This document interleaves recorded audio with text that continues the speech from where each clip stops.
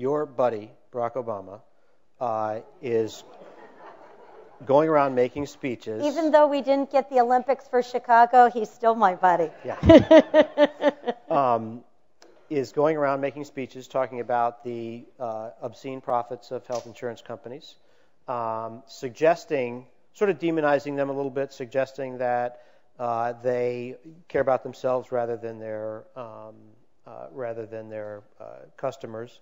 To some degree, that's being done about pharmaceutical companies as well. As somebody immersed in the system, when you think about insurance companies and drug companies, do you think bad, evil, money-hungry, or do you look at the incentives of the system and say it's a system problem, it's not the behavior of the people in those institutions? Well, I think it's both. I mean, there's greed in most human activity, and doctors aren't excluded from that, patients aren't excluded, and nor are pharmaceutical or insurance companies. But I think one of the reasons why we've had such an impasse is because we're in this very curious kind of circular firing range where everyone's shooting at everyone else within it, and we're not really focusing on what we can all bring to the table. Everyone's going to have to give a little and get a little.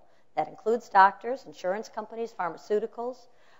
Do doctors need to make less money under a reformed health system? They need to justify, we need to justify what works and what has value and what doesn't.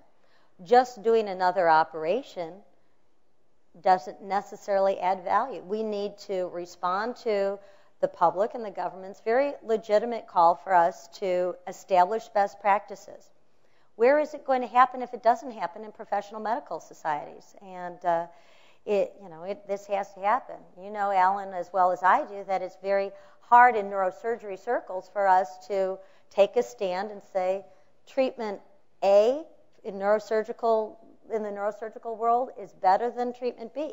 We should be well compensated for the one that shows merit and value, whether that's surveillance or surgery or something in between, and to a lesser degree compensated for something that's just a pile-on because it's a fee-for-service. Could we still have the best medical system in the world if our specialists, like the fancy-pants neurosurgeons, made a little bit less money, and the general practitioners maybe made more? Or do you see play in that system? Well, first of all, Alan Friedman's my friend, and his pants, all fancy, are not too fancy. And certainly not fancier than yours.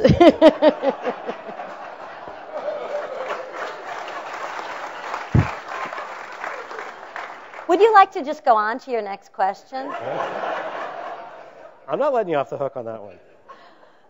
Look, doctors are well paid in this country, and I make no apologies for that. And in fact, patients like to know that what we do as doctors and as other healthcare providers is valued and is compensated for. So I make no apologies for that.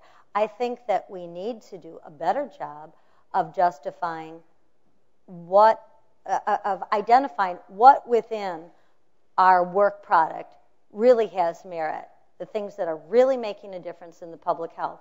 Be well compensated for those, and then get rid of the things that are really just add-on, the repetitive tests, the duplication of effort, the doing yet another and another and another radiation treatment for someone in their last 6 months of life.